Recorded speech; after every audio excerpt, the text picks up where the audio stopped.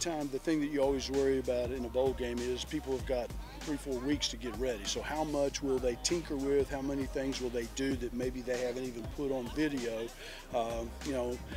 We've studied most of the games that have schemes that are similar to us, okay, but then we've looked at all the games just to make sure that you don't miss something that they do. But, they're a very talented team. Heck, I think they're a 9.5-point favorite, so we got our work cut out. The scores are somewhat, to be honest with you, about the same. So it tells you an awful lot that, they competed against somebody that was really good. They scored points and, so it gives you a little bit of an analogy. But, you really, truly, to be honest with you, you focus more on maybe the last 3, 4, 5 games of the season. Once teams get into a routine, once they get into a role, they kind of define who they are, and that's when they're winning their games. That's what you really study.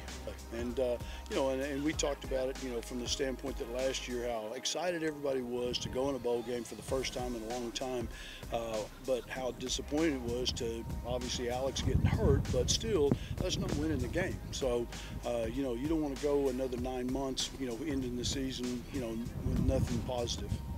It's not. We had finals last week. We'll probably have close to about 11 or 12. Some of them will be walkthroughs and probably 10 legitimate real practices.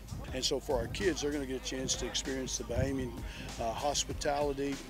Obviously, if you've ever been to Atlantis on Paradise Island, there may not be a better resort, any place on the planet, much less, in the Bahamas. So, yeah, obviously you got to create game plans in all 3 phases that give you a chance to win the game. And if there's opportunities to add some things, I know that a lot of teams, they'll come out and do all kinds of crazy things that they haven't done, and sometimes it works and sometimes it backfires. You better do things that the kids are comfortable with doing, and because it's really truly about making sure that you don't self-inflict like we did in the last game against Marshall. We beat ourselves. We didn't play good in that game, so we need to come back and play significantly better and do the things that we think we can do well.